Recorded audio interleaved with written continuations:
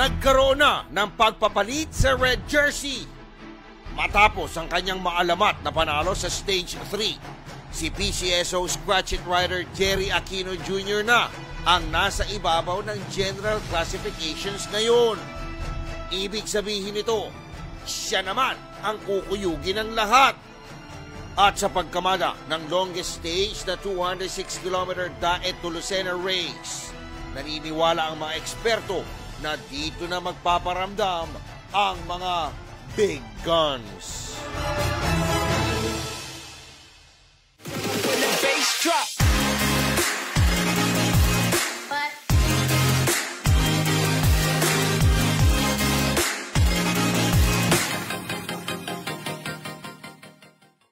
Mabuhay, Luzon, Visayas, Mindanao, Mega Manila at World. Matapos nga po ang tatlong stages, nagkaroon na ng pagpapalit sa ating red jersey. Ako po si Snow Badua. Kumusta kayo mga karonda? Ang ating pong ruta ngayon ay may distansya ng 206 kilometers mula Daet, Camarines Norte hanggang Lucena City. Ito na po ang pinakamahabang ruta ng ating karera. Dadaan pa sa napakatarik na 3M, aksyon at drama. Asahan! Ako po si DJ Bobby Udulio. At narito na ang aksyon, Stage LBC Ronda Pilipinas 2020. May bantama ng pag-ulan sa dalampasigan ng Daet, Camarines Norte. Lumuso pa rin ang mga eager beaver cycling fans para makipagkumustahan sa entourage ng LBC Ronda Pilipinas. Aminado ang ilang mga taga rito na tama ang ginagawa ng LBC para sa cycling at mahalaga rin ang pag-ikot ng Ronda sa Camarines Norte para ma-revive ang dominasyon ng Bicolandia sa Philippine cycling, gaya noong panahon ni Jose Sumalde at Renato Dolosa. Napakaganda ng ginagawa ng Ronda, nakakarating sa iba't ibang bayan para maingganyo yung mga kabataan na mahilig sa larangan. 3, 2, 1, Ronda na!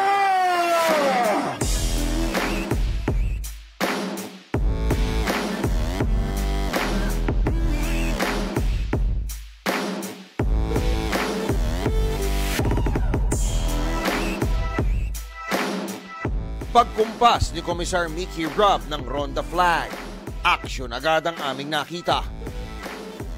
KM0, rumatrata agad ang mga taga-Philippine Army. Chris Ruben! Nakita ko ninyo, Chris Ruben, umabante agad. Habol-habol po siya ng kanyang kakampi, si rider number 45, that's Marvin Tapik. Sa likuran, agad sumiklab ang bakbakan ng Philippine Navy at 7-Eleven. Dalawa sa pinakamatikas na koponan sa bansa.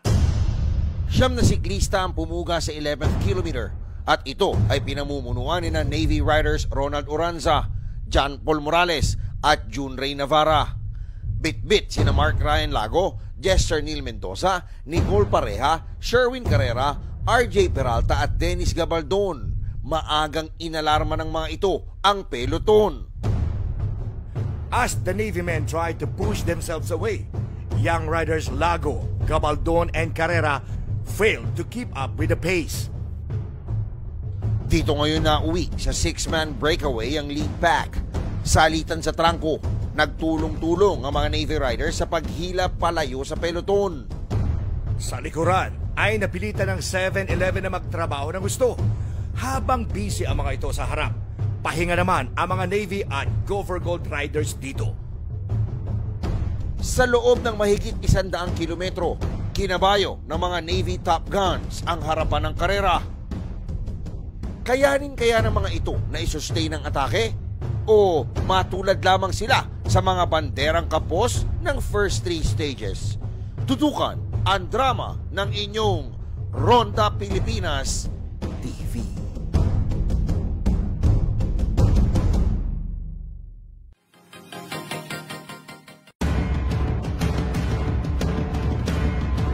Pagpasok ng Gumaca, Quezon, lumabas na ang pagkalaspag ng Philippine Navy riders sa first group.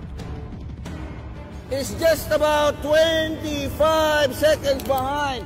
So the peloton is right now behind, just tailing ito pong ating pagod na pong breakaway riders. Hindi na sumunog ng 3 kilometro. Dumikit na ang peloton. Pero mula sa likuran ng peloton, kitang-kita ang pagtakas ng may apat na riders. Okay, so bago ang breakaway riders at Chester Neil Mendoza, Sherwin Carrera, and then Ryan Tugawin, and then Ray Navarra. So si Navarra na lang natira doon sa 6-man breakaway. Pero panandalian lang ang trangko ng mga ito. Pagpasok ng 3M, parang biglang nag-beast mode si Navarra.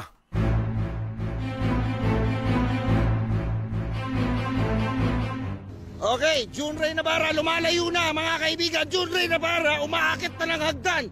Tingnan ninyo mga kaibigan, sila Ryan Tugawin, paatras na po ang andar. Pero Ray Navarra, paborito po niya ito. Ray Navarra umaatake, lumalayo na. And Ryan Tugawin, look at him, struggling a bit. Lalo naman po ito si Sherwin Carrera. Sherwin Carrera ay talagang hindi po ito kilala na climber. Alright, here at the KOM Summit, El Joshua Carino, solong-solo. And he will take 5 points. El Joshua Carino the first. Oh, Navy na naman! Navy na naman po ito, 3 Navy. Ray Navarra, kakaway-kaway. Alright, Ray Navarra coming in second. Here's Ronald Lomotos. Ronald Lomotos, another rider from Philippine Navy. Eto, Navy pa rin! Navy pa rin, ladies and gentlemen. Here's rider number 5. Sa biglang pag-aamok ng mga mountain climbers, nawalan ng selyo sa harapan ng 7-Eleven.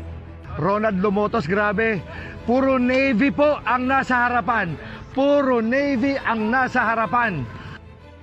Marahil, masyadong naging predictable ang battle plan ng mga ito. Dahil ilang metro sa finish line, ito na ang aming nasasaksihan. Ray Navarra, El Joshua Carino, and Ronald Lomotos, tatlo po sila tatawid. Magtataas na bayara. Navarra pumaborma na sa may kanan. Navarra, kukunin na niya.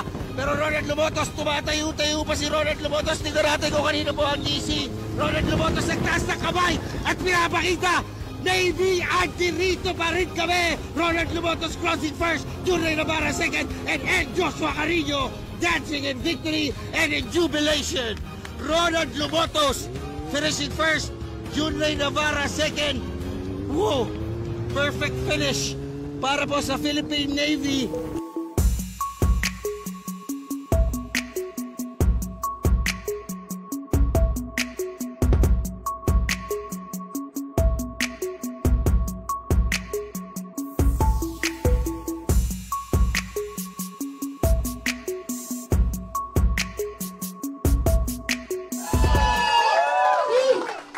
Aminado si Navy Rider El Joshua Carino na emotional para sa kanila ang panalo, lalo't binakbakan rin nila ng individual jerseys ang dalawang 7-Eleven riders.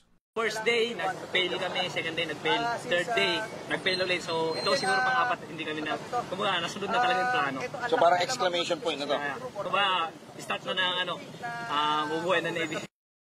Kita ang lungkot sa mukha ng 7-Eleven riders na ayon sa mga eksperto ay caught flat-footed sa naging mapangahas pero epektibong plano ng Navy.